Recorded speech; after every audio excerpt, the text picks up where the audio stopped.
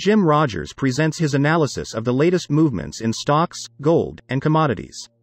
He argues that when it comes to the Ukraine conflict, we should expect to see a positive development within a few weeks, and that could cause a rally in stocks. At the FreedomFest 2022 conference in Las Vegas, she spoke with Kitco News editor-in-chief and lead host Michelle Makori. Listen to the full podcast to understand what's going on the U.S. debt and market, and are we heading a serious recession? Please follow us on YouTube and open your notifications for further podcasts. Enjoy.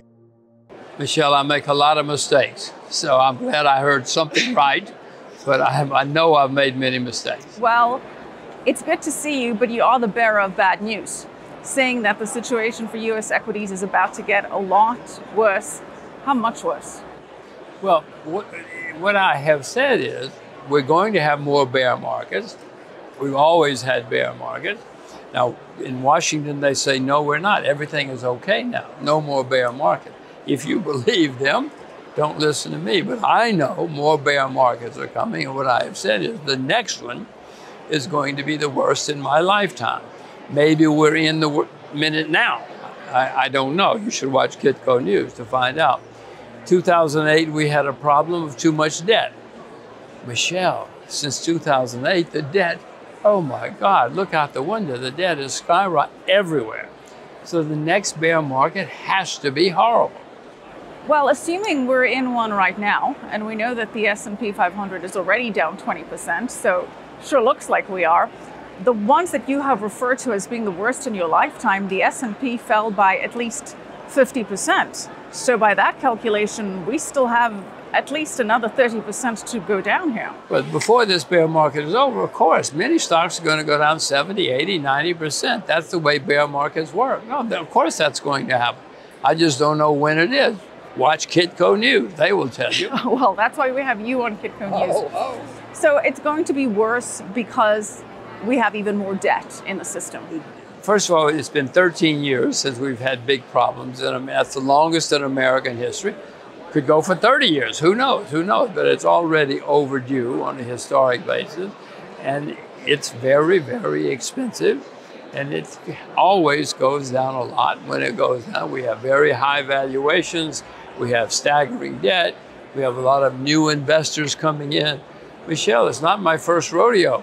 I've seen this movie. I know how it works. They're all going to lose a lot of money. I hope I'm not one of them.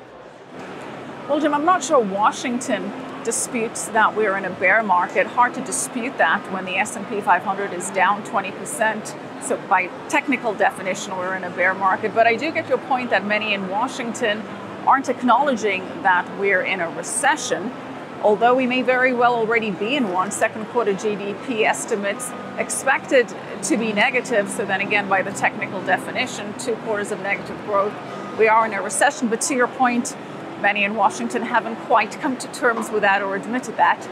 But what is your outlook at large, especially as the Fed tightens more aggressively?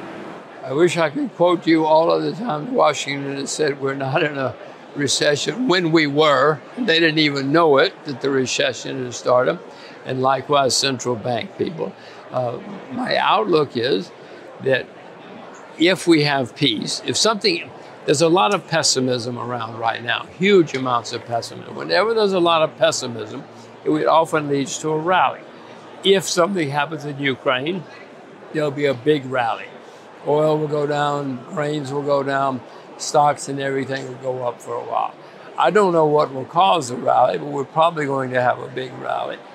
That rally is, I hope I'm smart enough to sell that rally, because that's probably the last big rally. It could be a very big rally, but that's probably the last time.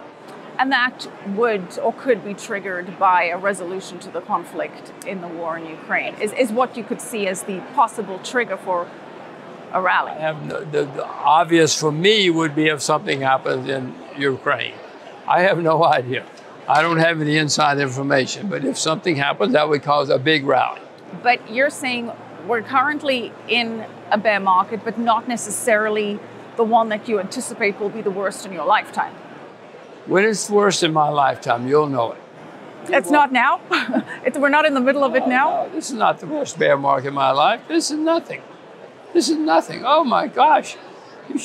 I have seen some astonishing bear markets, not just in the U.S., all over the world. But you don't think that we're in the beginning of the worst bear market of your lifetime? If you want to define it that way, yes. But if there were peace, we might make new highs. Okay. But still, that would not negate the bear market. All right, so we're in a bear market. We could still see a rally on positive diplomatic developments out of Russia, Ukraine. But ultimately, we're still owed another huge bear market, worse than anything we've seen before, even if it's not this one, if I may recap. How can it not be a horrible bear market? You know what the debt has happened? I mean, the U.S. has increased its debt by several times since 2009. Japan, oh my God, they can't even count the debt in Japan. Many countries in the world. The debt just goes higher and higher and higher. 2008 was because of too much debt. It's much worse now. Well, it's apologies for the wobbly table here, Jim. It's much like the economy. It's wobbly like the economy. So you were correct that you said that this unprecedented fiscal and monetary stimulus was going to cause inflation. You said that in March of 2021 when you were on the show. Now we've hit 9.1%, a new high over the last 40 years. What is it going to take to tame this inflation? To fix it? Well, no, they don't know how to fix it. The only thing, Michelle, in 1980, interest rates on Treasury bills, U.S. Treasury bills, were over 20%. That's not a typo. 20%. It cured inflation. It solved the problem finally. No, because we've made so many mistakes this time around. Interest rates will have to go very, very high. We will have a serious recession.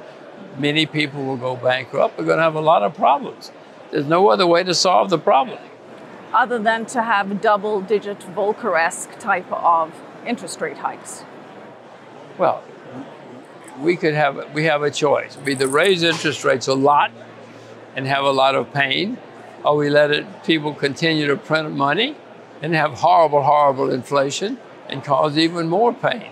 There's not many choices. Well, we've had the likes of Art Laffer and Stephen Moore on the show, and they're saying that if you take a supply-side economic approach and you cut taxes, for example, that we could get out of the situation without a recession, or certainly not one as ugly as would need to be to tame interest rates by just increasing, to tame inflation by just increasing interest rates. I am all for cutting taxes. It's always better for any country, any economy. The fewer taxes, the better. Fine, if Steve thinks they can pull that off, by all means. But if we cut taxes, we're going to have big push into the economy. But while these guys are printing money, it's just going to make inflation worse. I don't know how we solve the problem of too much inflation without pain. Right. Well, and there is a call for even more stimulus by the Biden administration. Democrats wanting to get through a watered-down version of the Build Back Better plan. So that certainly is going to perhaps, or definitely pour more gasoline onto the fire there. So, Jim, what can an investor do in this environment? Well, first of all, investors should only invest in what they themselves know a lot about. They shouldn't listen to hot tips on TV, even on Kitco News. That's a terrible way to invest. Stay with what you know. I can tell you some of the things I'm doing. When you have inflation, if you own the things that go up in price, you make money. I mean, agricultural goods are going to go higher before this is over. Energy will go higher before it's over. Everything will go higher before it's over. Real goods. If you own those kinds of things, you will do well. If you know how to sell short, then you can sell short many things, many stocks, not just in America, all over the world, and make a lot of money. If you don't know how to do either of those, put your money in the bank and wait. It's better to earn 1% per year than to lose 20% per year. And bear markets lead to big losses. Can you stay in cash in such an inflationary environment? Sure, the interest rates will go high enough. One thing about interest rates, in inflation, they will eventually go high enough to offset the effects of inflation.